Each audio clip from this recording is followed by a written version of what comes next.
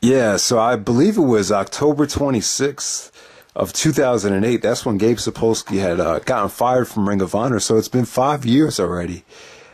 And man, it was a pretty dark day for Ring of Honor, I would say.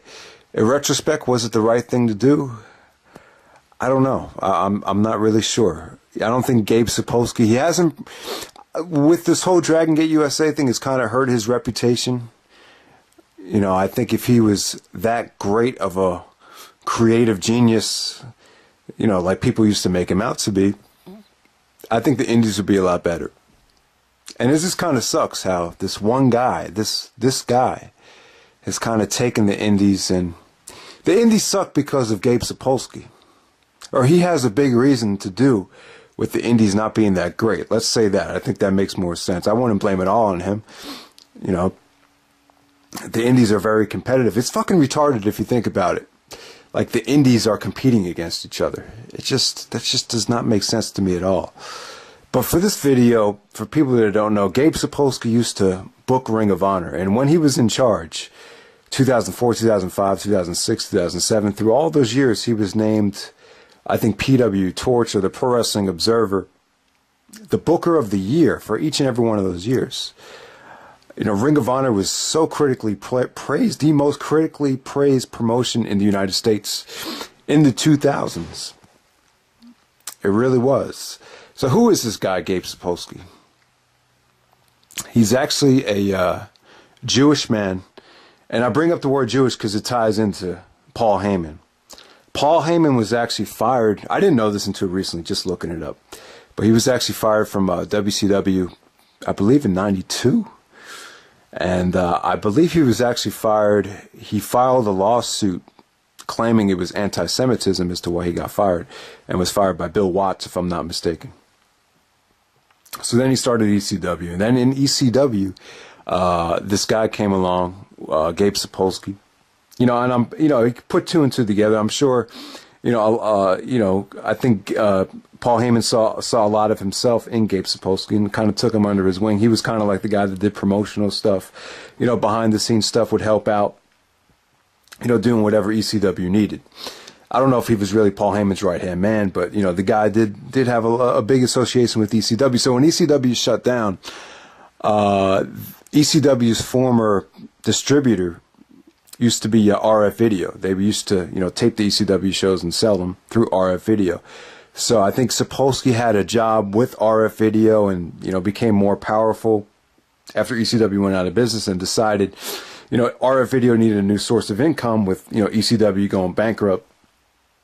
So it was decided that he would take this new promotion called Ring of Honor and pretty much, you know, it's pretty much used to be what PWG is now. They would take all the best talent among the indies and just bring them together. Like Christopher Daniels, Low Ki, and Bryan Danielson were the three biggest stars on the indies in early 2002. And, you know, they would sell the shows through RF Video, and then Ring of Honor, you know, they basically were what PWG is right now. They would run shows every single month. And the mastermind, the guy who had the most creative control during that time was probably Gabe Sapolsky and maybe Robbie Feinstein from RF Video, you know, those guys. And I think there was a guy named Greg something, can't remember his last name, but yeah, during the first, you know, from 2002 to 2008, everybody thought Gabe Sapolsky was great. They thought he was, you know, a genius, a creative genius. All these 5-star matches, all these great shows, great show after great show. But then somewhere along the line in 2008, I think, you know, I would blame it on Carrie Silken. I felt like they were running way too many shows. Gabe actually got fired in October 26, 2008 at the Homicide weekend. They actually brought in Homicide from TNA because that weekend, you got to remember, that weekend they were missing Roderick Strong, Bryan Danielson, and Nigel McGuinness. They're arguably the three best wrestlers that weekend. And I think Carrie Silken, you know, I've talked about this before. I'm sorry if I sound repetitive, but, you know, Carrie Silken was looking at the crowd and felt like the crowd in Edison, New Jersey was very, you know, displeased and not having a good time, and, you know, and he didn't like all the talent that Gabe was bringing in. And then I heard rumors that the Dragon Gate guys weren't getting paid when they went out to Japan. So I think the main reason was he thought Gabe was spending too much money on extra talent or wasting too much time on extra talent. That was a big reason why he got fired. And the company wasn't really turning a profit, even though they were putting on these great shows. So that might have had something to do with it as well. And the economy, let's not forget, October 2008, that was 1 month after, the big thing with the economy happened. I think it was September 18th, 2008. That's when, the economy really, fell off, So that had a lot to do with it. So, a whole bunch of different reasons why Gabe got fired. But also, I think he didn't want to be on TV. I think Cary Silkin wanted to grow the product and make it more mainstream. If you remember, after Gabe left, I think Cary Silkin really pushed hard for Jerry Lynn to win the ROH World Title. A lot of that had to do with The Wrestler, the movie The Wrestler. He wanted to kind of show, kind of tell the same story with, a 40-plus-year-old guy winning the ROH title like Jerry Lynn did. Being on HDNet, getting the HDNet deal. I think Gabe Sapolsky was definitely against that. I think Gabe was even against going on pay-per-view, because he had a really tough time booking the pay-per-views because they were all like 3 months delayed. So he kind of had to create a booking side for the pay-per-view audience, and everything kind of got out of whack.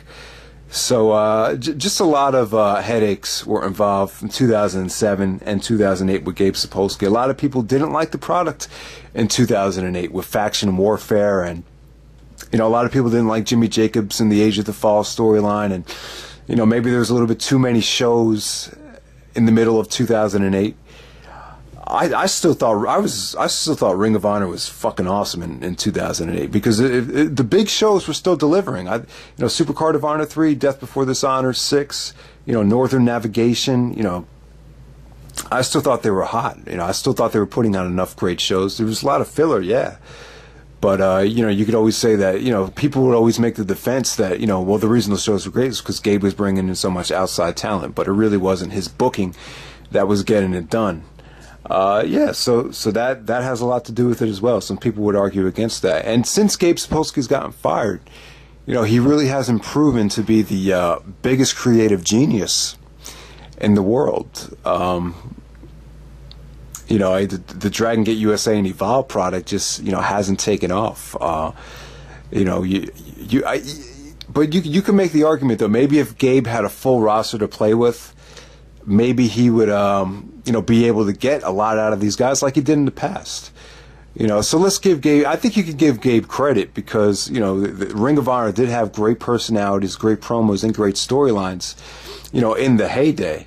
Brian, my friend, the next big thing, a lot of you guys do know him, he would make the argument that, well, it wasn't really Gabe, it was the talent. You had Joe and Punk were probably booking their own stuff and cutting their own promos. Well, that's, you can look at it that way, but also, I feel like you need to have, just like when you go for acting lessons, the acting coach is supposed to get the best out of you. Like Paul Heyman in ECW. Before Austin cut that promo, Austin said if it wasn't for Heyman, he would have never been able to, cut such a great promo, because Heyman got the best out of him. He got it out of the wrestler. So so maybe you want to give Gabe credit for getting the most out of his guys, but getting them to open up, or getting them to be a little bit edgy, and creating pretty decent storylines for them.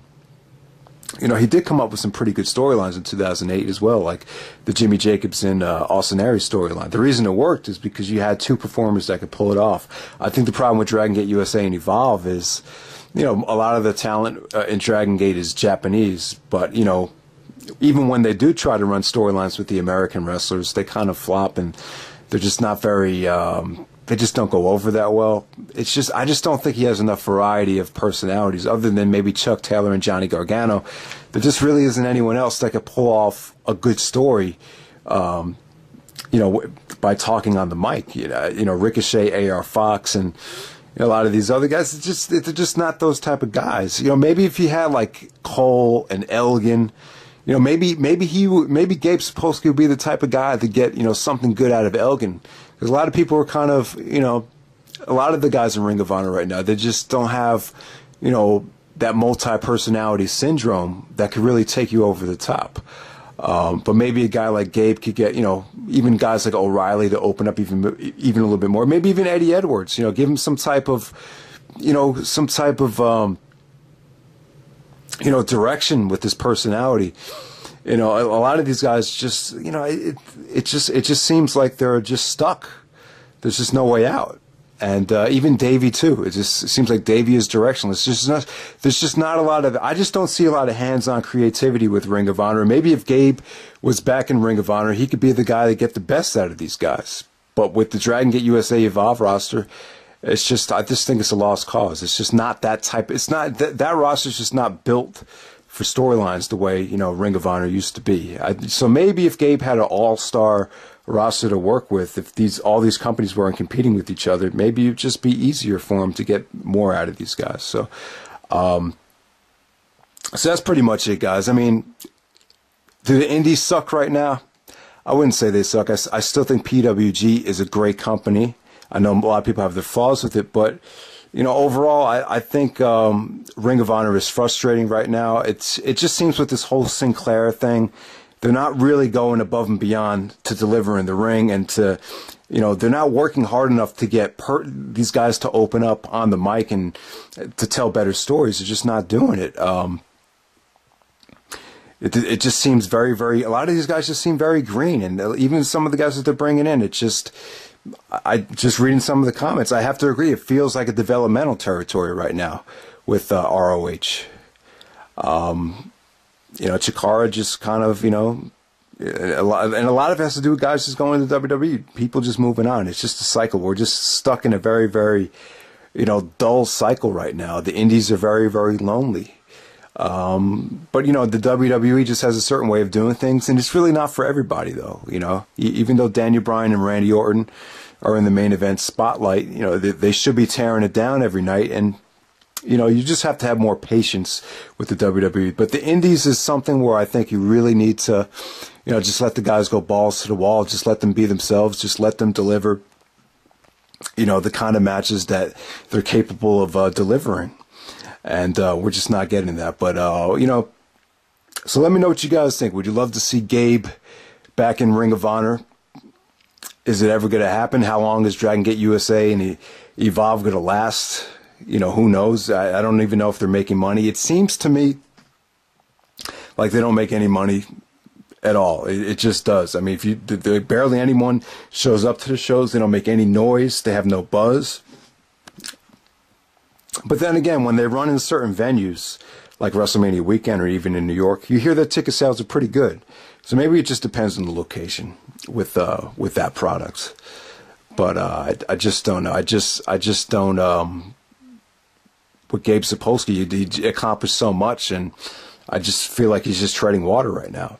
I think now is the time where the indies just have to pull together again. And, maybe the best thing to do to avoid that bullshit contract situation is to bring everybody back together again, But the guy out there in Dragon Gate, whoever is the official president, see, Gabe Sapolsky is the vice president of Dragon Gate USA, but the official president of Dragon Gate USA, maybe he just needs to think about just, ending the partnership. This way, it'll allow ROH to eventually branch out and do some more work with Dragon Gate to help their international scene out as well. So, because I think Dragon Gate would benefit more from working with the other indies other than just, the Gabe guys. That's how I feel about that. But I don't know, guys. Let me know. It's been 5 years already since Gabe has gotten fired.